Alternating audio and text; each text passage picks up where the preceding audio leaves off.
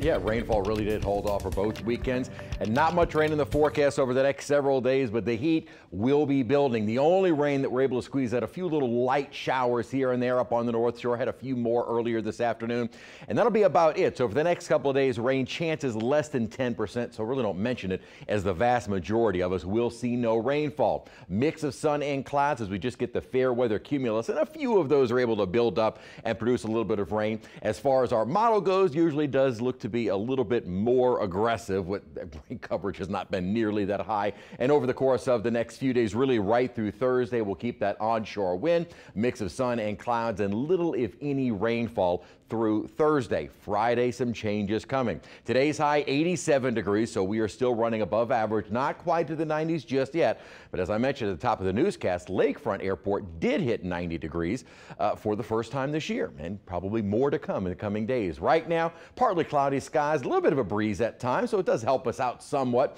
14-mile-an-hour winds sustained. They've been gusting a little bit higher at times, but dew point 70s, that is the uncomfortable feel that we'll have to tolerate through Thursday, but then some relief on the way. With our temperatures in the mid-upper 80s and dew points generally all in the 70s, it does give us a heat index into the low 90s. So even though we didn't officially hit 90 degrees at Kenner, it still feels like the low 90s. So all we have to help with a bit of relief is maybe a passing cloud for some shade and a wind. Breezy conditions will be with us for the next couple of days. Far different story up to our north, where there is a high level risk of severe weather from Oklahoma into Kansas. This is not something we see very often, that high level risk. Thankfully, so far, they've all been just at the severe thunderstorm with a few tornado warnings being issued, but so far I've not really seen that widespread outbreak. That could change as we continue through the later evening hours, but as of right now, this is going to be kind of an ongoing severe weather threat across the plains and eventually into the Midwest, thanks to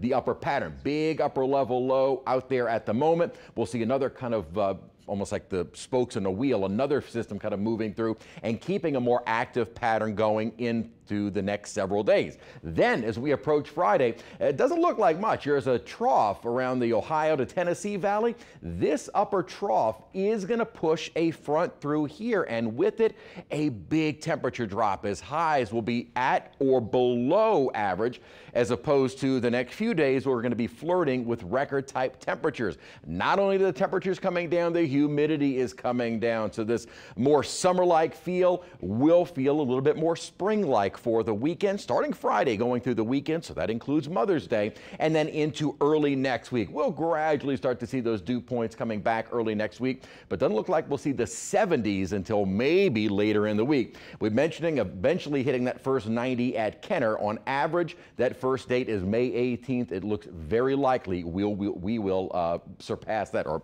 hit it earlier.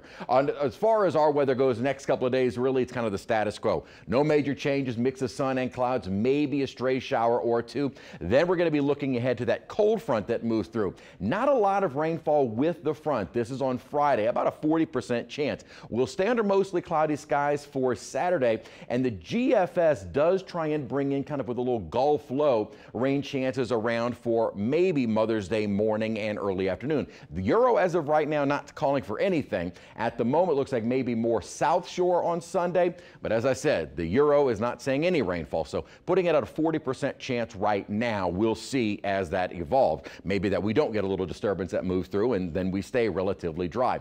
Hot for the next couple of days, then a big change as that front moves through with drier and milder air as we continue on into early next week.